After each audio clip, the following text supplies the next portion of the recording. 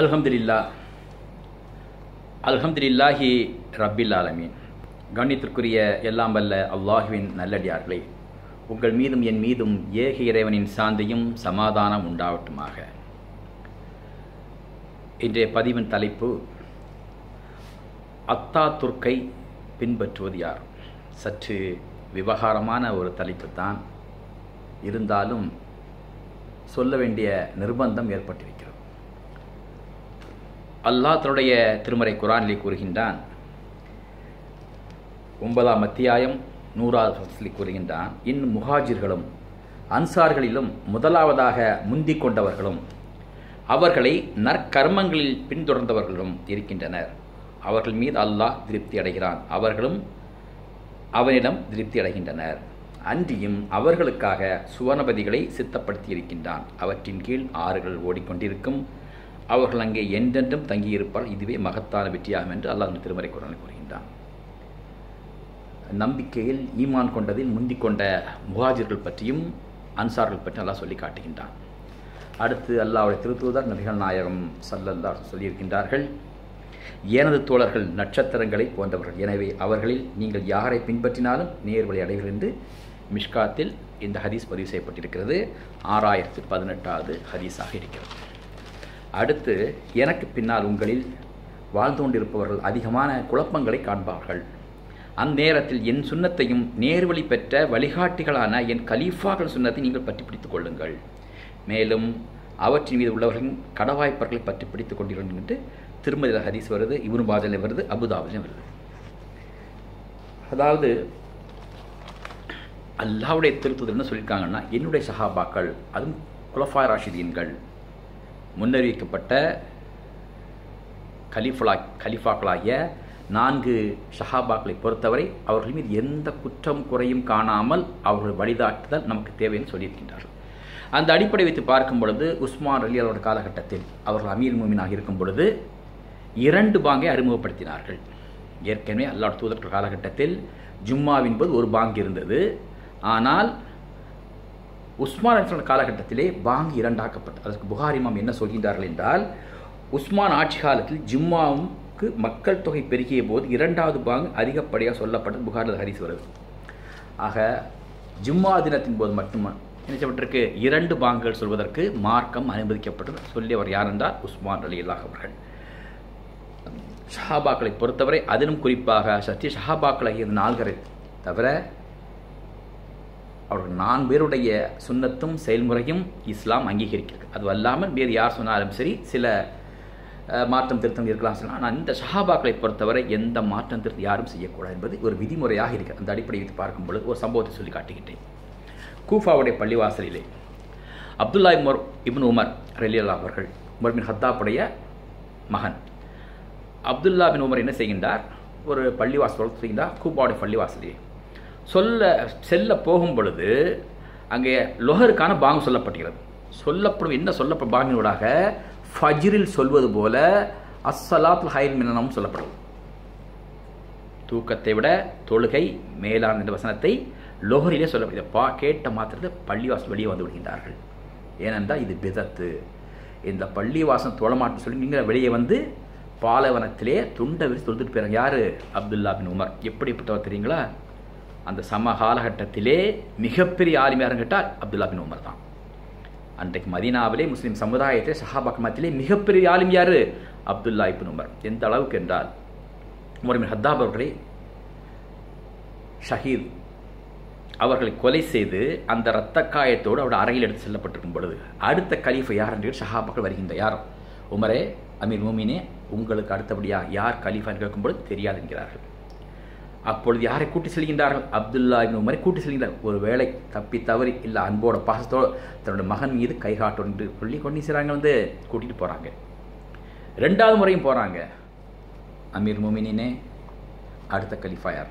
அப்பொழுது யாரை அழைத்து செல்கின்ற கூட அப்துல்லா இப்னு உமரை கூட்டி. அப்போவும் தெரியாதுங்கிறாங்க. இப்படி 3 வாடிச்சு தெரியாது அப்படிங்கிறாங்க. வஃபாத் ஆயிடுறாங்க, ஷஹீத் ஆயிடுறாங்க வந்துக்கிட்டு. அப்போது எந்த அளவுக்கு ஷஹாபாக்கள் மத்தியில் வந்து மரியாதை இருந்துச்சுன்னா வந்து யாரை உமருக்கு அடுத்தபடியாக கலீஃபா அந்தஸ்து கொடுக்கலாம்னு யார் நினச்சிட்டு இருக்கான்? அப்துல்லா இப்னு உமர். அந்த அளவுக்கு மார்க்க ஞானம், இபாதத்து, ரசூல் ஸல்லல்லாஹு எங்கே ஒட்டகம் கட்டணும் அங்கே ஒட்டகம் கட்டும், அப்படிப்பட்ட நிலைமையில் இருக்கக்கூடிய ஷஹாபி. மற்ற சஹாபாக்கெல்லாம் சேர்ந்து உஸ்மான் இஸ்லாம் வந்து கலீஃபாக்குனாங்க. அந்த கிலாஃபத்துக்கு இருக்கிறாங்க, அலியில் இருக்கிறாங்க, எல்லா ஷஹாபாக்களோட அப்துல்லா இப்னு உமர் இருக்கிறாங்க. அப்போ கூட்டம் அதிகமான போகிறத்தினால் மக்கள்கிட்ட அதிகமாக 2வது பாகம் அறிமுகப்படுத்தப்படுகிறது. ஆனால் யாரும் தடுக்கலை. அந்த காலகட்டத்தில் சம காலகட்டத்தில் எந்த ஷஹாபின் சில வந்துட்டு உமரே இது பிதத்துன்னு யாரும் சொல்லவே இல்லை. எல்லாரும் அங்கீகரித்தாங்க. எப்படி அங்கீகரித்தாங்கிறத விட உஸ்மானுக்கும் அலி அலி அவர்களுக்கும், உஸ்மான் அலி அவர்களுக்கும் அலி எப்போவுமே ஒரு சண்டை மாதிரி ஒரு கருத்து வந்துட்டு, ஏன்னா சகலை இல்லையா, 2 பேருமே ரசூலோட பிள்ளைங்களை கல்யாணம் பண்ணிக்கிட்டவங்க, எப்போவுமே கருத்து முதல் இருக்கும். அப்படிப்பட்ட அலிவுடன் செய்கிறாங்க. உஸ்மான் காலகட்டத்துக்கு பின்னர் ஆட்சி பெற்று வறுமணி சில வந்து அவர் ஏற்படுத்தி வைத்த அந்த சுன்னத்தான பாங்கை தடை செய்யவில்லை. ஆக நன்றாக விளங்கிக் கொள்ளுங்கள், உஸ்மான் அலி அவர்கள் காலகட்டத்தில் ஏற்படுத்தப்பட்ட அந்த பாங்கானது அன்றைக்கு இந்த காலகட்டம் எந்த ஷஹாபா இருப்பு தெரிவிக்கவில்லை. அப்படிப்பட்ட பாங்கு பிற்காலத்தில் இன்றைக்கு நம்முடைய நாட்டிலே கிட்ட 30-30 தடை செய்யப்பட்டு விட்டது ஒரு சார்பு கூட்டத்தாரால், குறிப்பாக தௌஹீத்வாதிகளுடைய கூட்டத்தார். இந்த பாங்கு பிதத்துன்னு சொல்லி வந்துட்டு தடுத்து நிறுத்தினாங்க. சரி, பாங்கை தடுத்து நிறுத்தினீங்க, மற்ற எல்லாரும் ஒழுங்காக செஞ்சுட்டு இருக்கீங்களா? எல்லாம் செய்கிறீங்களா? என்ன செய்கிறீங்க? தமிழில் குத்துபா கொடுக்குறீங்க, தமிழில் குத்துபா கொடுக்குறீங்க. கேரளாவில் போனால் மலையாளத்தில் கொடுக்குறாங்க, பெங்களூர் போனால் கன்னடத்தில் கொடுக்குறாங்க. இது எந்த ஏற்பாடு? யார் ஏற்படுத்தி சொன்னது? அன்னைக்கு ஹஜ்ஜுல் விதா என்பது என்னுடைய கடைசி காலத்தினுடைய ஒரு இறுதி பேர் என்பது அரஃபா மேதான மிகப்பெரிய உரையாற்றாங்க ரசூல் ஸல்லல்லாஹு அலைஹி வஸல்லம். அப்போது சஹாபாக்கள் இந்த உரையை கேட்குறாங்க. ஒரு குதிரை எந்த பக்கம் அந்த பக்கம் ஓட்டி போகிறாங்கன்னா, என்னோடமிருந்து ஓட்டி ஒரு செய்தி பெற்றுக்கொண்டாங்க. என்ன செய்ய வந்து பிறரிடம் எத்து வைங்கள்னு சொல்லும் பொழுது என்ன செய்கிறாங்க சஹாபாக்கள், தாமுடைய குதிரை எந்த திசையை நோக்கிறதோ அந்த ஸ்பாட் பயணம் செய்கிறாங்க, இஸ்லாத்தை எடுத்து சொல்கிறாங்க. உலக வரலாற்றில் எந்த ஒரு காலகட்டத்திலும் சத்திய ஷஹாபாக்கள் அரபி அல்லாத மொழியில் குத்துபா கொடுத்ததாக எந்த ஒரு வரலாறையும் பார்க்க முடியாது. உலக வரலாற்றிலேயே சத்திய ஷஹாபாக்கள் நாடு விட்டு நாடு சென்றிருக்கின்றார்கள். கேரளாவில் கூட செய்கிறாங்க, தமிழ் மன்சார் சொல்ல ஷஹாபி வந்திருக்கிறாங்க. ஆனால் எந்த ஒரு காலகட்டத்தில் எந்த ஒரு ஷஹாபின் சில வந்துக்கிட்டு அரபி அல்லாத மொழியில் குத்துபா கொடுத்ததாக சரித்திரம் கிடையாது. அப்படி இருக்கும் பொழுது குத்துபாவை அந்தந்த தாய்மொழியில் ஏற்படுத்தி யார் தெரியுமா? அத்தா துர்க்கர் சொல்லக்கூடிய முஸ்தபா கமால் தான் உலகில் முதன்முறையாக துருக்கி மொழியிலே குத்துபாவை நிறைவேற்றினான். காரணம் என்ன? அவன் ஐரோப்பாவோடு இணைந்து முனாஃபிக்தனம் செய்து உஸ்மானி கிலாஃபத்துக்கு வேட்டுக்கு முக்கிய காரணம் அத்தா துர்க்குன்னு சொல்லக்கூடிய முஸ்தபா கமால். 1924ஆம் ஆண்டு தான் அவன் கைக்கு எஜிப்து கைமாறும் பொழுது எஜிப்து அவனுடைய தலைமையின்கள் வறுமை செய்கிறாங்க. முதல் என்ன செய்கிறீங்க? துருக்கு மொழியிலே குத்துபாவை கொடுக்கின்றான் அத்தா துர்க். அப்போது இன்றைக்கு நடக்கக்கூடிய நடைமுறை யாருங்கிறீங்க? ஷஹாபாக்கள் நடைமுறையும் கிடையாது. யாருடைய நடைமுறைங்கிறீங்க? அத்தா துர்க்கு நடைமுறை தான் இன்றைக்கி செய்றீங்க. அந்தந்த தாய்மொழியில் குறிப்பாக தமிழில் இன்றைக்கி செய்கிறாங்க குத்துபா கொடுக்குறாங்க.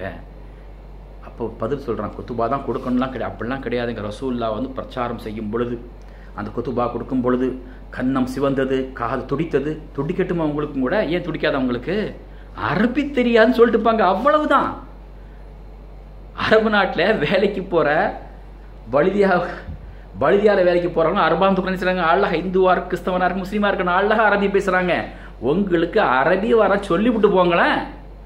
7 வருஷம் படிக்கிறீங்களே, வரமாட்டுங்களா? அரபி படிக்க தானே தெரியுது, மனப்பாடம் பண்ண தானே தெரியுது, சொந்தமாக விட்டடிக்க தெரியலையே. அப்போ உங்கள் தவறெல்லாம் உங்கள் மேலே இருக்குது. அப்போ உங்களுக்கு என்னங்கிறீங்க வந்துட்டு அரபு தெரியாது, ஆலிமானா அரபு தெரியாது, குத்துபா மட்டும் செய்வீங்க, தமிழில் கொடுப்பீங்க. ஏன்? புரியணுமா எங்களுக்கு? இல்லை மற்றதெல்லாம் புரிஞ்சிருச்சா? எல்லாமே குர்ஆன் ஓதுறோம் புரிஞ்சிருச்சுங்களா? துவா செய்கிற புரிஞ்சுதுங்களா? இபாதத்தை பொறுத்த வரைக்கும் அல்லாவும் ரசூல் அதுதான் இபாதத்து. தக்லீத்தே ரசூல். இப்படி துவா செய்ய சொன்னாங்க, செய்கிறோம். அர்த்தம் தெரியுதோ தெரிசேன்னா அல்லாவுக்கும் ரசூலுக்கும் கட்டுப்பட்டு துவாவை செய்கிறோம். வந்துட்டு இன்றைக்கு உலகத்திலேயே முஸ்லீம் சொல்கிறத வரைக்கும் அரபெல்லாம் மொழி இருக்கணும். முஸ்லீம் நீங்கள் பாருங்கள், வந்துட்டு எல்லாருக்கும் அரபு தெரியும்னு சொல்ல முடியாது.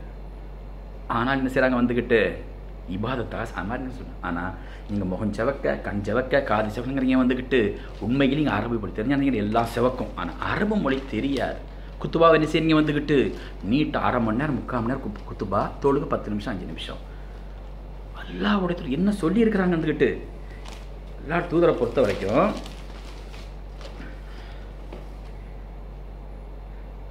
அல்லாஹ்வுடைய தூதர் நபி ஸல்லல்லாஹு அலைஹி வஸல்லம் சொன்னதாக வெள்ளிக்கிழமை உரை நீட்ட மாட்டார்கள், அது சுருக்கமான சில வார்த்தைகளாக அமைந்திருக்கும் என்று ஜாபிர் இப்னு சமுரா அமைக்கிறாங்க. அபுதாவுதில் 1107 அகமதுல 20846 இந்த ஹரிஸ் இடம்பெற்றிருக்குது. இந்த ஹரிஸ் நஸ்ருதீன் அல்பானி செய்கிறாங்க, சஹீஹ் சொல்கிறாங்க. ஜெயிலில் போட்டிங்களா அந்த நஸ்ருதீன் அல்பானி தான் சொல்கிறாங்க. அப்போது ஒரு விஷயம் விளங்கிக்குங்க, ரசூலா என்ன சொல்லியிருக்கிறாங்க இருந்துக்கிட்டு, ஜும்மாவில் குத்துபா என்பது எப்படிப்பட்டதாக இருக்குன்னா வந்துக்கிட்டு தொழுகையை விட குறைவாக இருக்கணும். நீங்கள் அரை மணி நேரம் 3/4 நேரம் பண்ணுங்க, அதுக்கு தொழுகை நீட்டுங்க. சூரத்துல் பஹராவே நீங்கள் என்ன செய்யுங்க, ஓதி என்ன செய்யுங்க, தொழுகை வைங்க. நேரம் அதை 5 நிமிஷத்தை குறைச்சி செய்யுங்க. ஆனால் நீங்கள் என்ன செய்றீங்க வந்துக்கிட்டு அதிகமான நேரத்துக்கு குத்துபா செலவு பண்ணுறீங்க. கேட்டால் எங்களுக்கும் எல்லாம் பாமர மக்களாக இருக்கிறாங்க, அவங்களுக்குலாம் புரியணும், வேறு நேரமே கிடைக்கலையா? அப்போ ஜிம்மாக நீங்கள் ஒரு தெளிவாக ஒரு பிதத்தை செய்கிறீங்க. தொழுகையை பொறுத்த வரைக்கும் சுருக்கமாக இருக்கணும், குத்துபா அதை விட சுருக்கமாக இருக்கணும். தொழுகையை பொறுத்த வரைக்கும் சுருக்கமாக இருந்தாலும் அதை விட சுருக்கம் குத்துபா நீங்கள் என்ன செய்றீங்க, அதுக்கு மேலே செய்யுங்க. அம்மாரோட ஹதீஸை நீங்கள் கேள்விப்பட்டுருங்க. அம்மார் என்ன செய்கிறாங்க, அம்மா என்ன செய்கிறாங்க, எனக்கு குத்துபா உரை நிகழ்த்தினார்கள், அது சுருக்கமாக அழகாகவும் இருந்தது. அவர் குத்துபா முடித்து இறங்கிய பின் இன்னும் கொஞ்சம் நீட்டியிருக்கலாம் என்று கேட்டபோது தொழுகை நீளமாகவும் குத்துபா சுருக்கமாகவும் இருக்க வேண்டும். அதுபோல் ஒருவனின் மார்க்க வளத்தின் அடிப்படை அது அடையாளமாக சொல்லியிருக்கிறாங்க. அல்லாஹ்வுடைய சொல்ல நான் கேட்டேன், எனவே தொழுகையை நீட்டுங்கள், குத்துபாவை சுருக்கும், ஏனெனில் பேச்சில் சூனியம் உண்டு என அம்மார் கூறினார். வாரிஸ் இப்னு ஹையான் இருக்கிற ஹதீஸ் முஸ்லீமில் 869-47, தாரமியில் 1097, அகமதில் 18317. ஆக இமாமுலை பொறுத்த என்ன செஞ்சுருக்கிறாங்க, இந்த கால இமாமுலை மிக தெளிவாக சொல்லியிருக்கிறாங்க, குத்துபா என்பது எப்படிப்பட்ட தொழுகையை விட குறைவாக இருக்கணும் சொன்னால் நீங்கள் என்ன செய்றீங்க, தலைகீழ பண்ணுறீங்க. குத்துபா பெருசாகிறீங்க, ஜும்மாவை தொழுகையை குறைச்சிக்கிறீங்க. அதிகமாக ஜும்மாவில் சப்பி கிஸ்ம ரப்பிகளாக ஓதிருக்கிறாங்க. அப்படி ஓதும் பொழுது அந்த 2 ரகம் அதிகபட்சம் 10 நிமிஷம் தான் கூட, நீ குத்துபாவில் 8 நிமிஷம் 9 நிமிஷம் நீங்கள் என்ன செய்றீங்க, அதை ஓதுறீங்க, 10 நிமிஷம் தொலை வைக்கிறீங்க. குத்துபாவை என்ன செய்றீங்க வந்து அரை மணி நேரம் 3/4 மணி நேரம் வச்சுக்கிறீங்க. இது பிதத்து இல்லையா? மிகப்பெரிய விதத்தாச்சேன். 2 வாங்க சொல்லுங்க தப்பாக தெரியுது, இது மட்டும் விதத்து இல்லையா? ஏன்னா உங்களை பொறுத்த நீங்கள் என்னென்னா, நீங்கள் அரபு ஆலிம்கள், உங்களுக்கு நேரப்படியான வேலை வேணும்.